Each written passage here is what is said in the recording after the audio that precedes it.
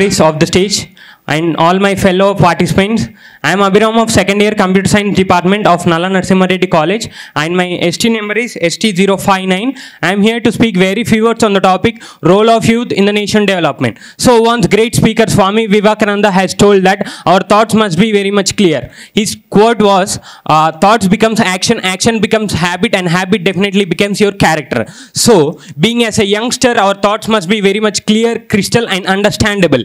And at the same time, words can be stopped manually, but thoughts travels a lot. And at the same time, lot of people have been thinking, how can we develop ourselves at the same time nation in a parallel way? There are three segments or three places where we can develop ourselves at the same time nation parallelly. The first one is literacy. When you get educated, you can educate the people around you or the neighbors. Once you get educated, you will know what are the things what you need to do, what not to do. At the same time, you are directly increasing the literacy rate of the nation at the time that the nation is getting developed. The second one is being social responsible. As most of you all know, that there are two groups like NSS and NCC. There you can participate, you can be very much social responsible. Again, you can be like know some knowledge about political awareness. And at the same time, innovation and invention. There are a lot of problems in our technological world, at the same time in non-technological world. So for the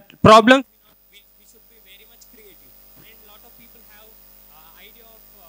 entrepreneurship at the same time startups. So when we do these startups, we are directly increasing the economy of the nation. And at the last one is being social responsible, and we should be very much social responsible. And I thank everyone for giving this opportunity.